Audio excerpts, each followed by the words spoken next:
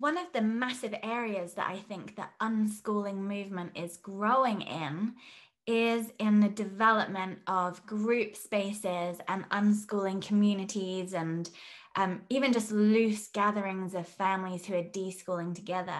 It feels to me like this is the era of collective unschooling. It's a super exciting time. And with me for today's video, I have Sari and Becca, who have so much wisdom on this very subject.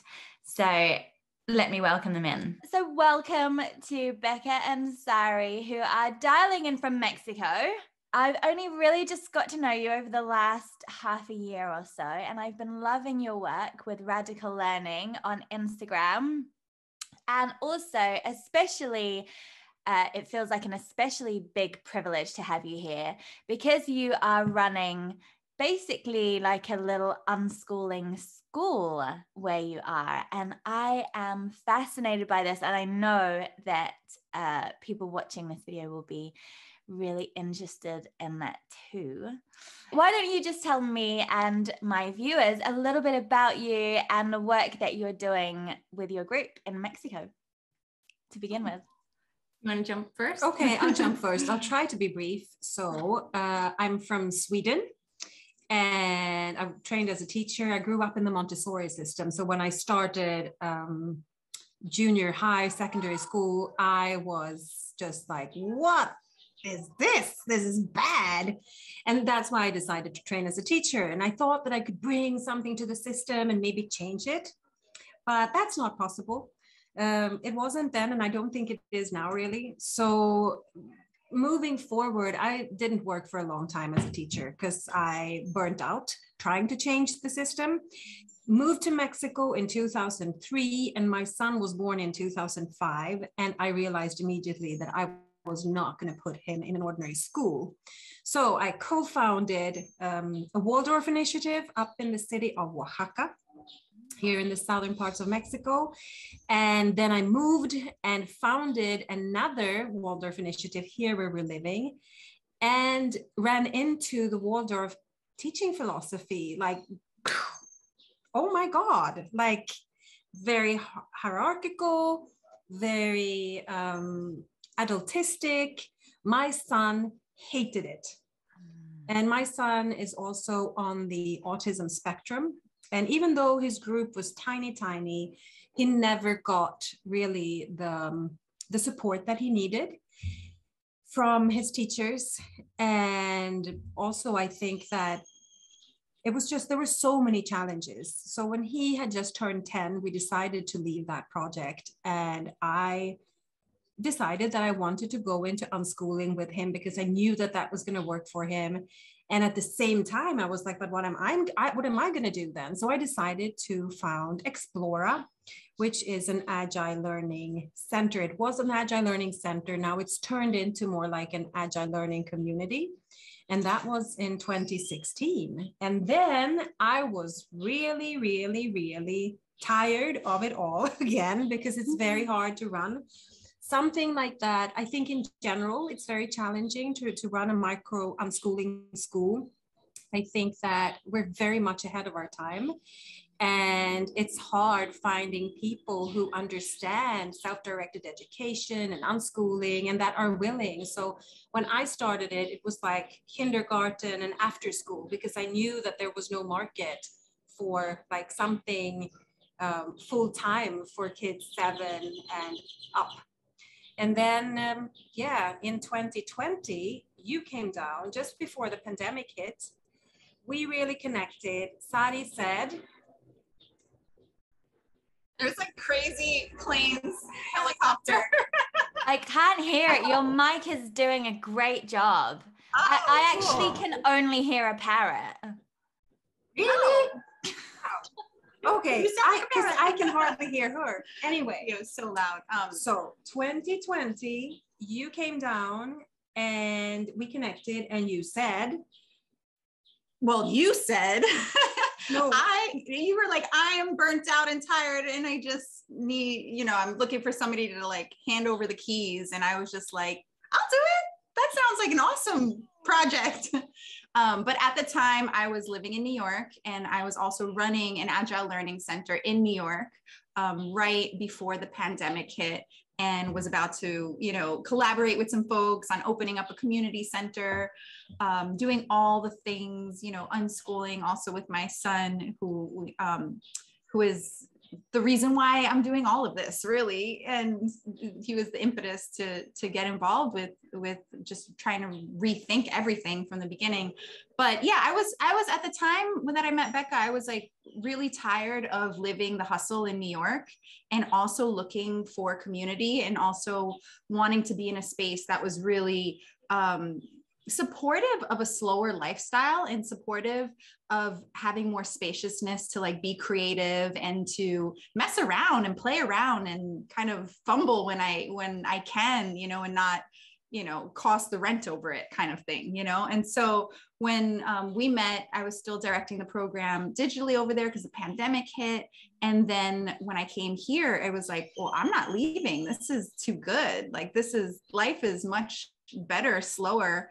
And then a really beautiful community was starting to form here. And so we actually like to call Explora just a learning community. We don't call it a school at all, because for us, it's really about unschooling families coming together and really living together, like not necessarily living right next to each other, right, one on top of the other. We don't have a communal living space, but it's really about us sharing our lives together and exploring and being learners of the world, and sharing that experience together. And that can look like, for instance, one parent saying, wow, I wish we had a book club. Okay, now we have a book club. No. Or another parent saying, there's a great kickboxing teacher here who wants to do kickboxing. And we're like, okay. So just wanted to explore a little bit the dynamic between Waldorf, neurodiversity, and unschooling, because I feel like the unschooling world actually has quite a lot of almost Waldorf refugees. Sort of like we've gone from attachment parenting to what looks like a very beautiful, aesthetically pleasing, very gentle, kind of child-centered pedagogy. And then it has felt like coming up against something that, I don't know, doesn't really suit our neurodivergent children.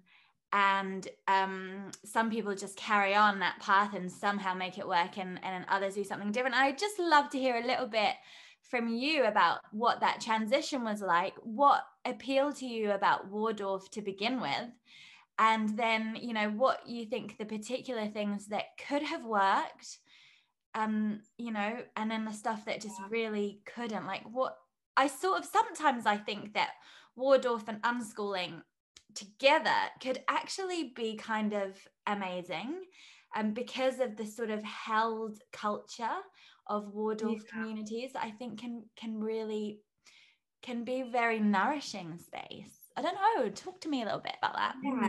So like for me, it wasn't an easy choice to go Waldorf, because I grew up in Montessori, which was very self-directed, and I grew up being self-directed. So for me, it wasn't appealing at all, the idea of a teacher directing with a curriculum that was the same for everyone.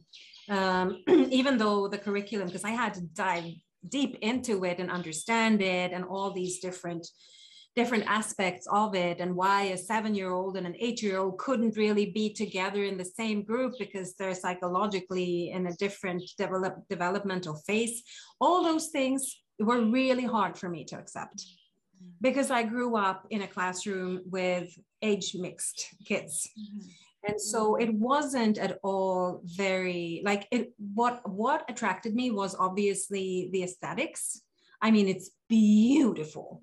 But then down here in Mexico, you can't get those, like all those materials. They're so expensive. Like for a Mexican economy, we always had to compromise, like not maybe the best quality, but the next best. And then, just there, it kind of, And then again, I was like this focus on the surface, like it should be appealing to the eye, but what is really happening underneath? And what I was seeing, like I was really doing the best I could to support the persons that we hired in order to actually do the work with the kids. We didn't have any Waldorf trained people, so we had to send them to trainings.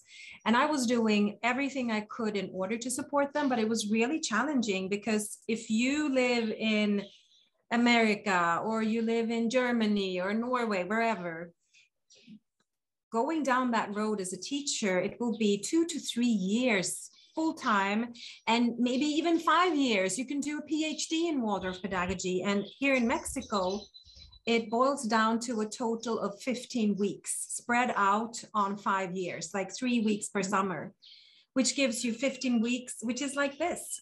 And the Waldorf world is so huge and so immense that what I felt was that our teachers, they would grasp a little bit of what it was, and then they would know that there was a lot else, but they would kind of cling on to this little thing, making it very dogmatic. Yeah. And so, for instance, they would come back from a training and they would say, now we know what's wrong with autistic people. It's that their soul hasn't fully incarnated in the body. They're carrying their soul like in a little balloon on the outside of the body. And I would look at my son and go, this kid, there's no way his soul is in a balloon outside of his body. Yeah. And so I'm not saying that this is what the Waldorf pedagogy says, but I'm saying that this is what these teachers brought down with them. And just hearing something like that and understanding that there was something wrong with my kid and that we couldn't fix him, it was just like very off-putting. And that combined with him not feeling seen, heard, supported, respected. He was scared. He couldn't talk like with the teacher and tell her what he really felt, because she would immediately just like, silence, you know, like very authoritarian. So I went out with it understanding that that was not what Waldorf was about, but I think it's very easy for Waldorf to kind of go there. Yeah. Can I just add something to that? Like Sai was never in a Waldorf setting, but we did go to visit one, like a Waldorf school in New York. And I remember so clearly, he was tiny, like I think he was like 3 or something like that. And he went and he like picked up a doll from like one station, one area, and like brought it over to another kid. And they were like, no, that belongs over there. You know, and I was like, okay, this is not the place for us. Because it was really, it was exactly, I was like, thank you, bye. And not to knock it, because for some people it works, right? Like one of the things in building community and unschooling communities is that, you know, that not every environment is for every kid. Yeah. And so I would imagine that for some, maybe that system works. I personally still, like what you were saying, Becca, I find it still very limiting. And what I experienced too in knowing some Waldorf teachers in my personal life is that there's still this idea of what kids need to learn, when they need to learn it, and how they know best. Exactly. Like there's still this very like top-down approach based on somebody else's idea of what learning is and needs to be. And I just want to insert here that my son got completely school wounded by this experience. He still refuses to touch anything that has to do with math. And I can see that like his socialization and all that stuff, it's coming along really well right now, but he just shut down. Yeah. And it's taken years for him to be where he's at right now. Of course, it's maturity too and all that stuff, but yeah, he had like a really hardcore first deschooling year before he was actually capable of starting to unschool. Yeah. And he was only. Thank you so much for your thoughts. It's so interesting to just touch in on that. And, you know, maybe after this video, I might be able to find somebody who is applying some of the beautiful parts of Waldorf to a self-directed learning setting. If you're out there, I'd love to hear from you. But I have spent a lot of time with the curriculum this year. And it has been a very eyebrow-raising experience where I've been like, what? like really quite massive claims made with very little basis whatsoever. And I've only ever seen it applied very dogmatically, and that does make me very hesitant to sort of encourage, I guess, people. And I think it comes down to the feeling that kids, there's almost like a perfect child, and we need to try and create perfect children out of our children. I found that come up a lot, the sense of that, and there's a sense within Waldorf that more control and a more controlled environment, a more controlled experience for the child will help the child become that kind of ideal child, you know. Absolutely. I will say though that I think that for kindergarten you can absolutely have like an unschooling kindergarten with Waldorf elements, because I did that and it worked marvelous, and the kids loved it. And so there was like a soft structure, but it was so much freer than any of the previous kindergartens that I had founded. So like, I think you can do it on that level, but when kids grow, it's hard. Isn't it? I mean, everything around the arts too is wonderful, like the storytelling and the dance and the theater. But again, if that's like mandatory, or if it's like, that was the point. You know, something that needs to happen in order for a kid to be seen as successful or thriving, then in my opinion, it's not really child-led. No, and I mean, this was Teo's experience. He wanted to draw more. He loved drawing. He stopped drawing after that experience, but he asked particularly for more drawing. And the teacher said, but we do draw in the morning. And it was true. She would draw, she would make the drawing, and they would have to copy. And my son was like, but I want to draw freely. And she was just like, no, there's no time for that. Not going to happen. And then again, like, where is the arts? I think I'm doing a really good job holding my face in quite a neutral position for this conversation. Noticing that, I was like, wow. Trying really hard to just keep a neutral expression. To do this. Well, inside all sorts of things are going on, but I think you mentioned school wounds, and I think you know, I sort of jokingly say I've got one Steiner child, because she would fit in fine with that whole process. She would love all of it, you know. She'd just go along and do watercolors and put the yellow down first and not touch the other paints, because that's the rule. And then I have one very distinct, not anti-Steiner child, and she would just blow the whole thing up, you know. And I do think if you get those kids in that setting, it can be incredibly wounding, incredibly and I think that's the thing, right, Lucy, that it takes time, like for us, like what unschooling is all about, and in creating an unschooling learning community, or if you want to call it school, whatever you want to call it, is about relationship. Like, it's not even about like what we're learning. It's about who we are and how we're showing up and what we're sharing with one another and just our humanity.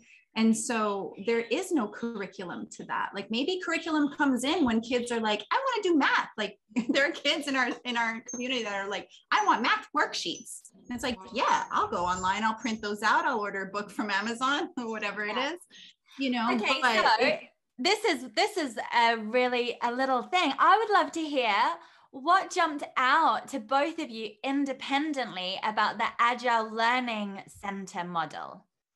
Because both of you just went on that journey totally independently of each other. So tell me, what was the magic for you? Well, I would say, because I had been researching for quite some time, I was still in that Waldorf setting, and I was like, this is not working. And so I was like looking for other ways to do it. And I hadn't found Agile Learning Centers. That was a friend of mine who suddenly sent me a message saying, hey, have you checked this out? I think that this is what you're looking for, because I was in this, like, I want to do something different. And so I went to the website, agilelearningcenters.org, And I was like, oh my God, yes. Because I wanted, first, my idea was to create like an after school for teenagers who don't have any place to go here where we live. Because it's a small place and there are many of them who get school wounded and there are no activities for them. And then when I was thinking about a Sudbury model, I was like, I'm not sure people here are ready to just dive into self-direction without any kind of frame to hold them. And what I saw within the AOC network was a frame, like a way to begin the morning, like just to set the day, then have freedom, and then come together, and then using different tools in order to create a safe culture. And that just really appealed to me because I was like, if I'm going to do something like this, I need to kind of know what I'm doing, and I don't know what I'm doing. So it felt really safe for me to try that. And then I went to Charlotte in North Carolina, and I took my first agile learning facilitation training and was just blown away. I was blown away by the people, the authenticity. I felt that for the first time in my life, I had found my tribe. I felt at home. Yay. Yeah, my story was a little bit different in the sense that, well, in New York, you have to like get on a waiting list when your kid is like 2 years old to like put them in pre-K. It's crazy and it's super competitive, and everyone's like, where are you going to send your kid and what are you going to do? And already, like for me, I had started questioning a lot of things when I was pregnant with Sai. You know, you start to question like, how do you want to give birth? And then, you know, all the things that follow that. And when he was around 2, I started just visiting a lot of places. Like I visited the Montessori, and I visited the Waldorf and the local public school, which I ran out like crying. And I was like, oh, hell no, I'm not putting him there. And, you know, so I started getting really familiar with the landscape of education and trying to really understand what the options were, knowing deep down inside, and I think instinctively, that my son is just like a very free spirit. And now I know he's also neurodiverse. So it's like, I knew I needed something really different and special for him. And so as I was like exploring the landscape of New York education, I kept seeing this group of kids in our local park, and they were mixed age, and it was like during school hours, and they were climbing trees and they were digging in the dirt, and I just kept following them. And I was like, who are they? They should be in school right now. Like who? And it turned out to be a small homeschool cooperative that then later turned into an ALC, that then was the ALC that in the future I would direct and then open up my own kind of branch to. And so it was like a beautiful love story of ALC world. And so that was really my first introduction, but it was really the age mixing that was like the first thing that pulled me, and seeing the kids being so free and seeing them out in nature and out in their real world, exploring and not having like people hanging over them, telling them like what they needed to do. So yeah, it was really it was the age mixing that really like pulled me in. But then once I started seeing how kids were being treated by the adults in the space, you know, because I ended up volunteering there, and I was just like, whoa, it rocked my world, because it was really like everyone was equals. We were all there to learn together. There was no hierarchy. It was really just about like exploration and fun and coming together and living. And, you know, since that also there's been many, you know, iterations of that project. And, you know, I think it's even more freeing now too, and free for folks to really be their authentic selves. But just that idea that there was nothing we were supposed to be, the kids weren't supposed to be doing something. It was really about just like that creative spark of what happens in the moment when we come together. I was like, I'm hooked. And that was it. I just went down the SDE deschooling rabbit hole after that. And there's no so cool. I love it. So because we have been talking about Waldorf and sort of like the curriculum side of things, and then I'm hearing from you that there was an element of the soft structure made it feel like it was sort of easy to move into that, and that kind of helps a little bit. I'm curious a little bit about if you look at sort of a 2 or 3 month term and have any sense of where you're going, or if it is totally free, and that intersection between sort of total wide open freedom and the kids feeling sort of held in a sort of group context. Can you talk a little bit about that? Yeah, I mean, here at Explora, we spend a lot of energy and time supporting the creation of a safe environment. Excuse me. And what I mean by that is like emotional safety. Of course, you know, not having like crazy dangerous things that are going to fall on top of kids, that safety always, but you know, just so that kids, especially neurodivergent kids, and all of us can come into a space and be heard and be understood and supported and respected. Keep going. Just, I would say, like, to be able to be our authentic selves, regardless of age, and be held. And what that looks like to us is that there's a lot of time and energy placed on checking in with, let's say, right, when there's conflict in the space, really diving into that conflict with curiosity. And of course, there are tools for conflict resolution, but really supporting kids to understand themselves so that they can communicate with others clearly, and then they can also understand others. And so that is what is most important for us. We spend a lot of time around emotional intelligence and building emotional intelligence, and that can only be done through dialogue. And the structure that we use supports having spaciousness in the day to get together and to connect in those ways. And so that's where the ALC tool also does come in play with, you know, setting the day. And we have something called Change Up, where we come together, and it's an opportunity for us to share awarenesses and observations and begin to identify needs and feelings so that we can all come together and try to find solutions that hold, like what you were saying, that like hold one another. Because it could become a shit show really, really fast. Yeah. And so it's not like we all just come in and every day we just do whatever we want. It's like, no, what's first and foremost is that we all feel safe here, and that we all feel emotionally safe here, and that it's a place where we begin to develop trust with one another, and we begin to develop relationship with one another. And of course, wonderful things happen in that process when we do feel safe and when we do feel heard.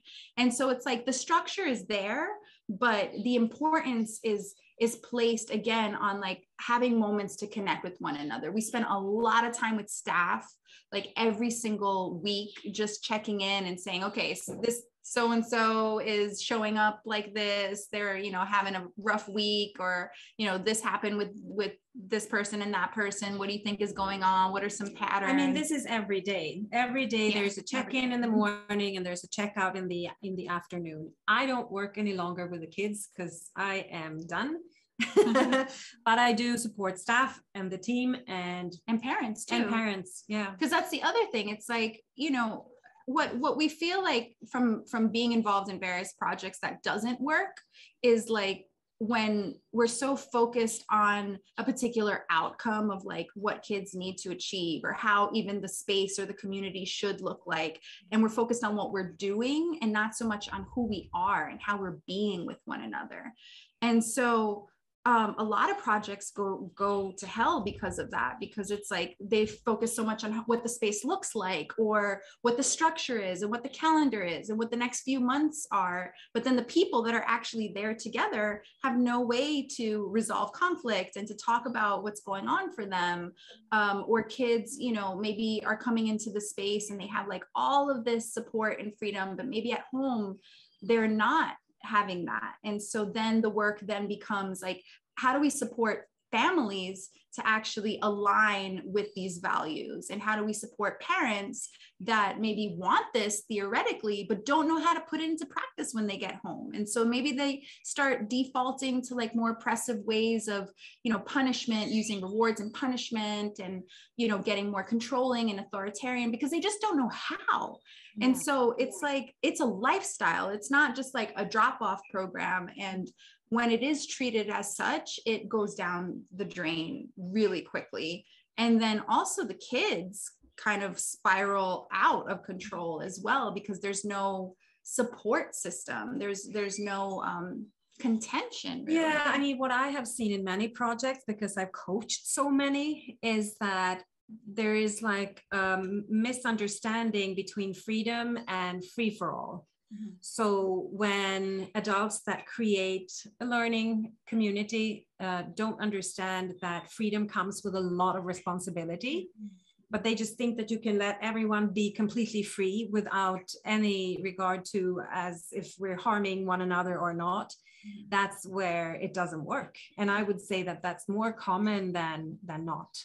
Yeah. And so I think a lot of people think that unschooling environments or groups or schools or communities, it's like kids they run around like Lord of the Flies. They get to do whatever the hell they want. And it's like, no, if your freedom is harming me as a human, or it's like, yeah, it's not beneficial to the group, then it's not working. Then it's not, then it's free for all. And then it could be quite dangerous too.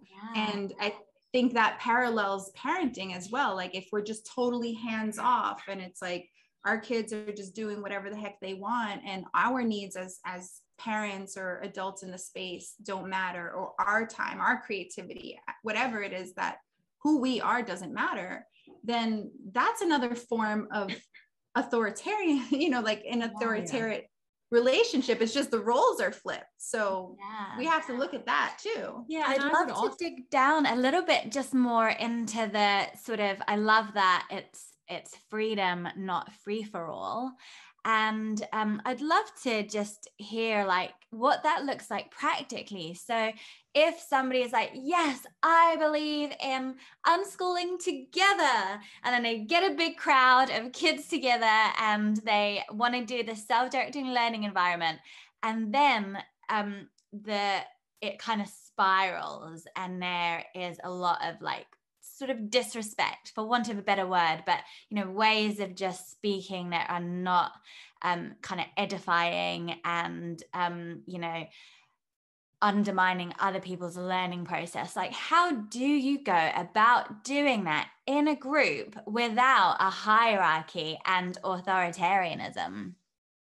Maybe we could bring up food, beliefs around food, because I think that get it all on the table. That like when we have, for instance, families that don't believe in eating animals, the kids come with a lot of ideas around food, and they tend to, unfortunately, place a lot of judgment on their friends that do eat meat.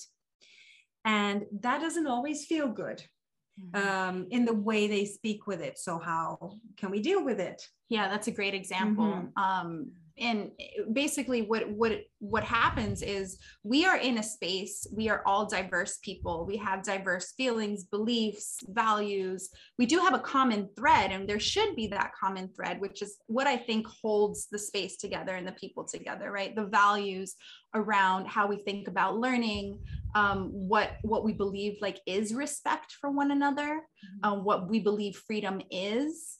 Like there should be some common threads that like bring us all together, like the advocacy for children's rights, that like our desire to want to dismantle, adult supremacy, like all of these things that are the foundation. But in the space, like what Becca was just saying, things come up all the time where we do have different values around it. And so I think at the very beginning, before like coming together, we need to have some ground rules of sorts, like some ground agreements. It's like, I take care of myself, I take care of those around me, I take care of my space. Like if you really like, it comes down to the basics. And really have commitment from everybody that even if we disagree on things, even if you eat meat and I don't, that because we are committing to being in this environment together, we're committing to having a dialogue about it, a respectful dialogue where we're not going to shame and blame one another, where curiosity is what is the driving force of us coming together and creating those agreements. So it's like, maybe I don't agree with you and I have some really strong beliefs around it, but I want to know why you feel the way that you do and why this is important to you.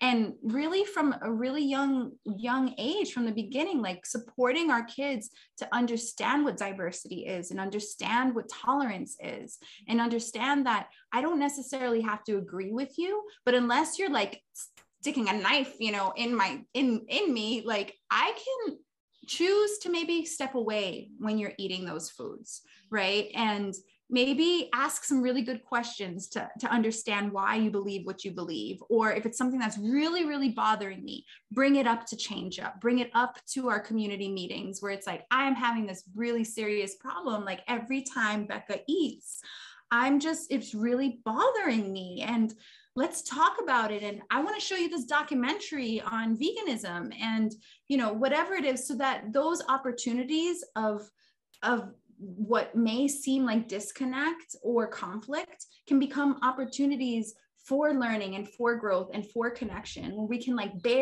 get down to like, we're just humans living on this earth. And it's beautiful when we think different things. Let's just stick to the core agreements of not hurting one another or the space, and we're good. I love that. I love that really practical example. Thank you so much. And, you know, it's interesting to note that all of us here are neurodivergent families.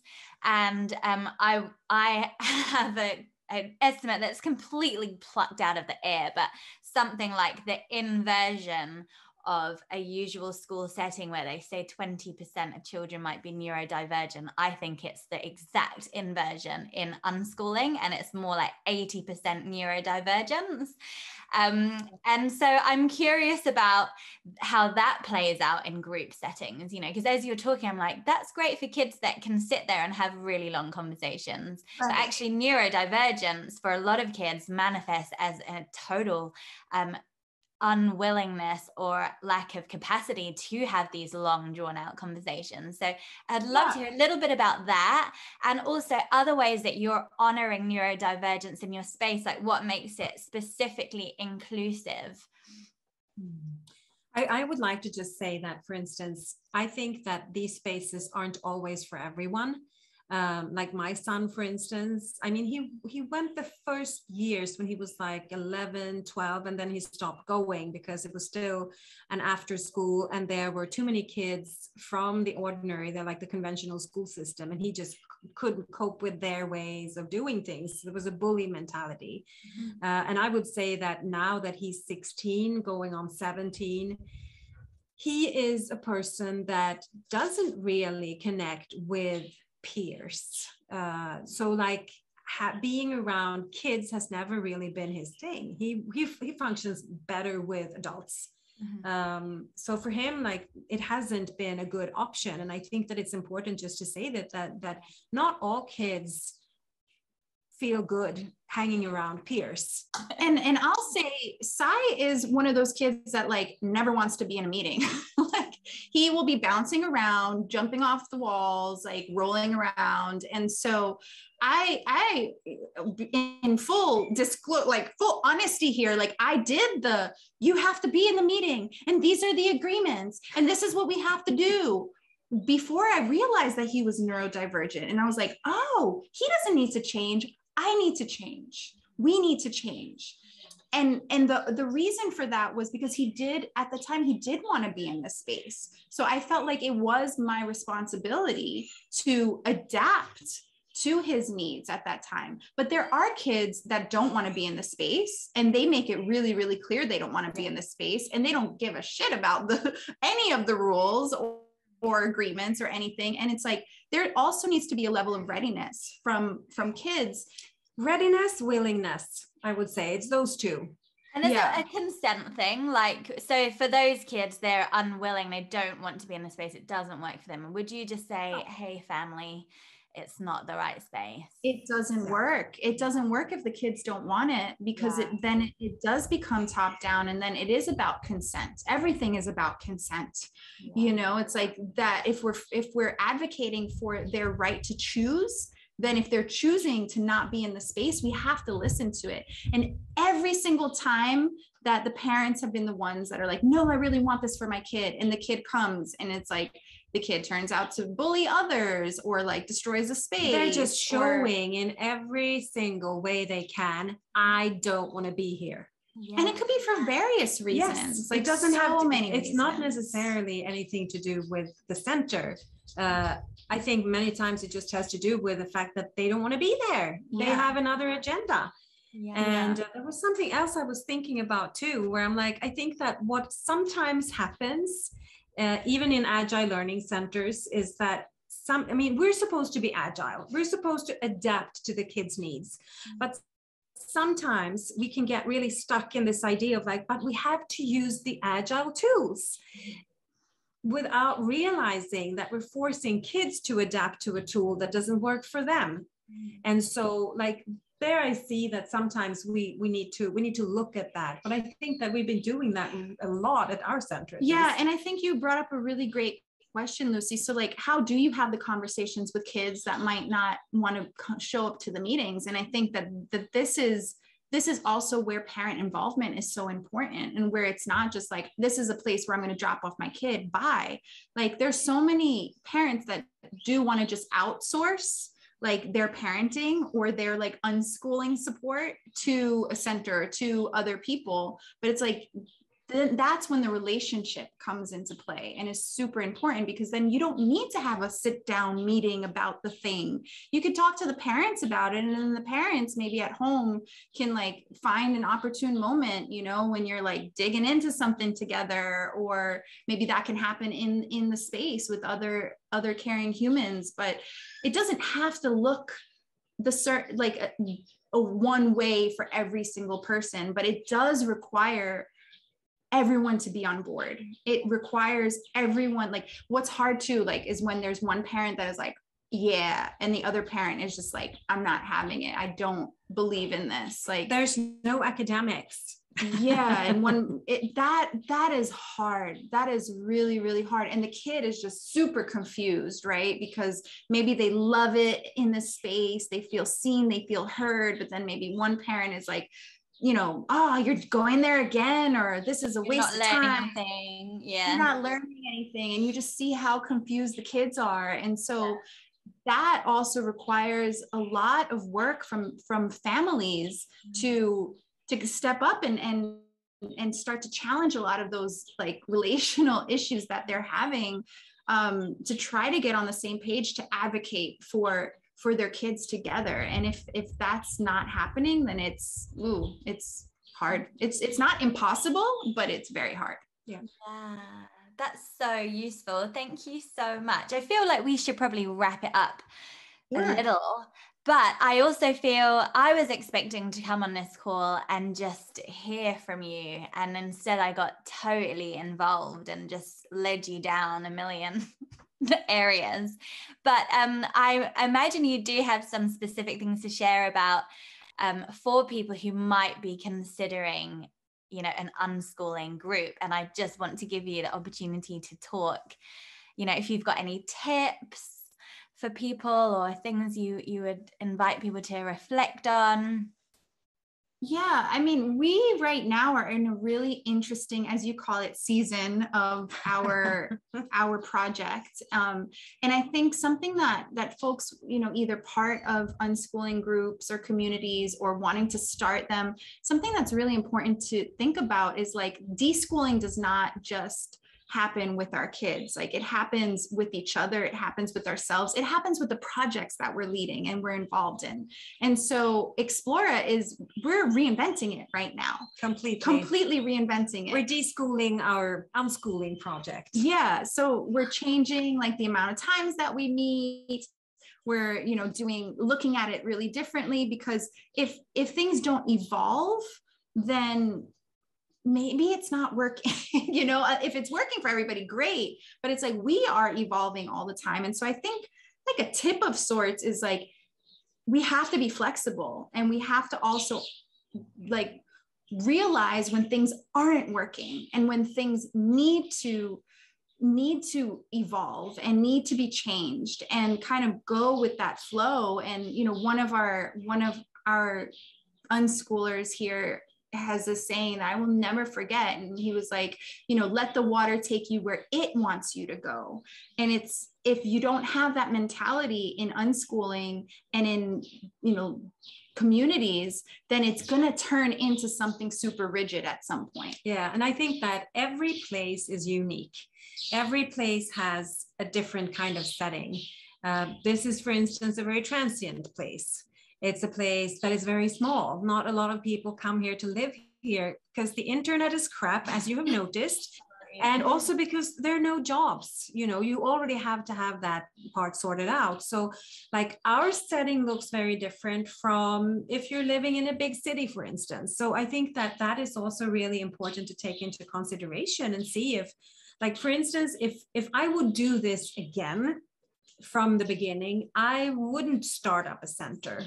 I would start looking for other people who would want to maybe de-school together, and just starting like a de-schooling group, and then maybe get together with our kids, or not, because mine wouldn't have wanted to anyway, but I would have been looking for it for me, and then see where it wanted to go from there. And it's exactly this thing, like, let the water take you where it wants you to go. Like, maybe we're forcing something sometimes because we have a very specific idea of what it should look like, which I think happens also when you offer a space where kids can come every day.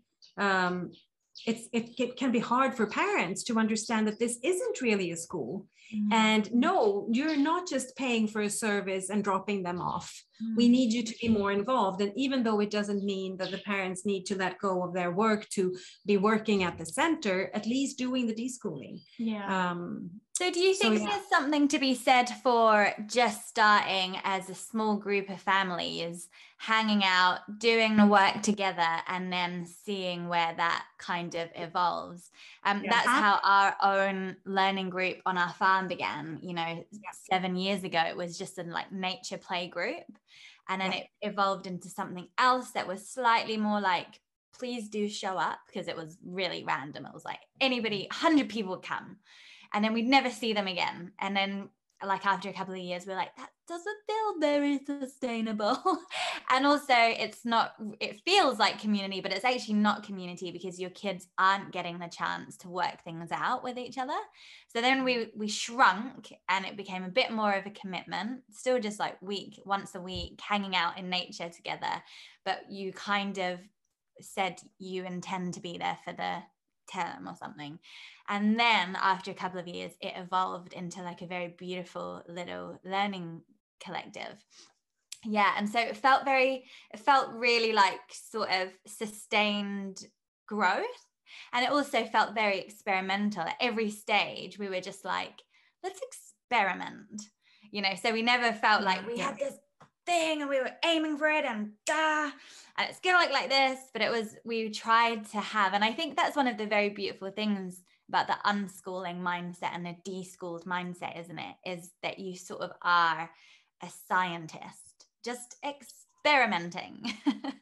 Exactly. We're experimenting all the time. And that's the thing. It's so much about the process, not the outcome. Like, there is no outcome.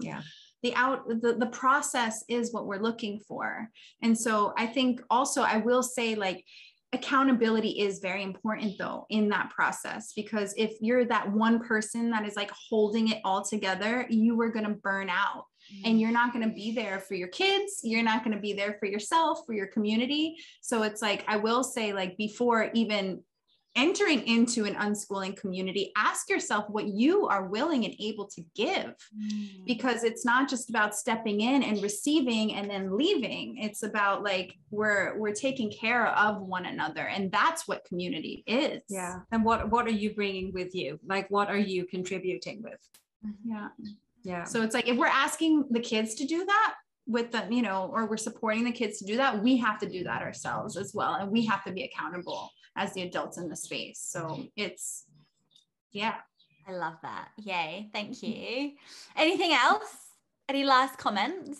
I mean, it's been so rich. I don't need anything from you. I think I just also wanted to make sure you're saying. Yeah. And I think, Lucy, like you have been such an inspiration too in the work that we do. And I think seeing like, and being reminded of the joy, you know, that like we're chasing joy, we're seeking joy in this process, you know, and that I think sometimes it's so easy to get like really bogged down by all of the logistics. And like you said, then it becomes like this thing that we're trying to do. And it's like, it's not fun anymore. Yeah. And so we are like reinventing this whole thing because we want to have more fun. We want to, you know, And I think like remembering that we are mothers to unschoolers, and our biggest commitment is to them. And when you decide to create a center or run a community in the way that we have done in the past, we're suddenly taking on responsibility for other people's kids in a way that maybe we didn't intend, not like that, not like, oh, they're outsourcing all their responsibilities to us. And so I think that there's so much deschooling in this process that is so valuable, where I didn't think about those things before starting Explora. I hadn't thought of any of that.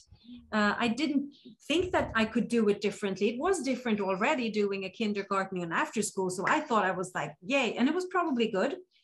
But still, I think that we come with so many predetermined thoughts, and we need to really look at them, because suddenly we are in this space where it's like, oh no, I can't move any longer. It's too tight.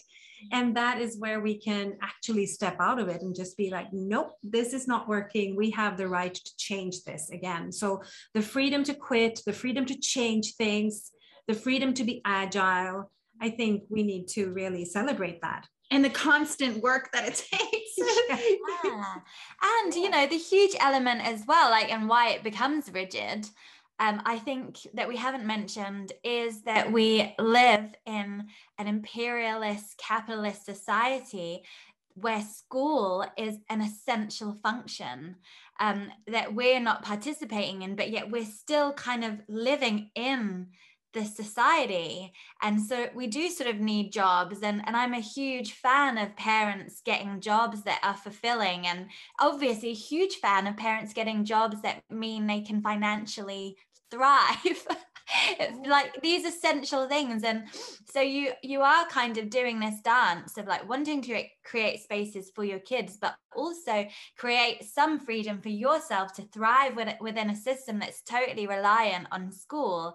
So that I think can mean you get like a little bit tightly focused and a little bit like rigid on this thing.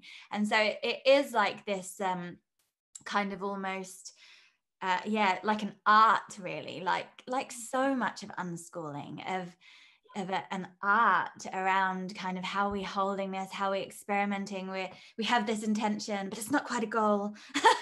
You know, and we want to thrive under capitalism. We're allowed to thrive under capitalism, and so we can set things up so we can do that without getting sort of inane about it or something. And I think that is one of the tricky things about unschooling is its artfulness. It's not a science. It's not a curriculum. And, you know, the main thing there, for me, the biggest takeaway is the deschooling that parents are doing, because every moment you're spending in a deschooling space, you're tapping into your inner wisdom. And that inner wisdom is your guide for the art. And that inner wisdom is your guide for the space that you're setting up, and your guide for navigating all your relationships in that space, you know? So it's all integrated and woven together. But I think the main thing is like that checking in, that self-wisdom, and in that work and that personal work, there's no separation, you know. It's like it's you have to constantly be working on yourself and caring for yourself so that you can show up to do the work. And if you're showing up, amazing things can happen. You know, I always love to just keep so much room for that. Like if you're actually showing up to like that work and that wisdom, honestly, actual miracles can happen in your groups and spaces and relationships and unschooling homes. You know, like there's so much potential in the fields that we can be tapping into if we're doing that sort of inner peace. If we let go of what we think it needs to look like. Exactly. I'm a bit of a Joe Dispenza fan, and he has this saying that the more time you spend in the unknown, the more potential you open up. And I'm spending a lot of time in the unknown at the moment with groups and things, and I'm just holding on to that, and I'm sitting in meetings and just holding on to that feeling that this is scary, it's unknown. But as I sit here and as we all sit here in this kind of messy, complicated space, we are opening up more potential for our group. I had this really wild moment the other day when I was like meditating on all of, you know, like just because deschooling is just one big meditation. It's like a constant meditation.